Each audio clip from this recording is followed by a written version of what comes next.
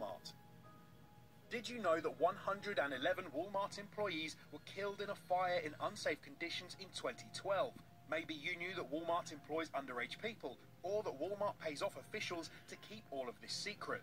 Well, it's all true, with the caveat that these employees actually work in overseas factories where over 50% of Walmart stock comes from. The factory that burned down was in Bangladesh, and children that provided labour actually make up the majority of international workers.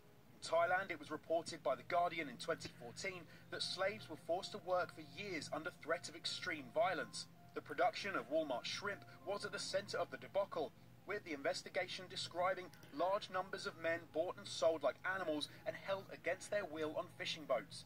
Those who managed to escape the boats told of 20-hour shifts and execution-style killings. Bear that in mind next time you're making some gumbo.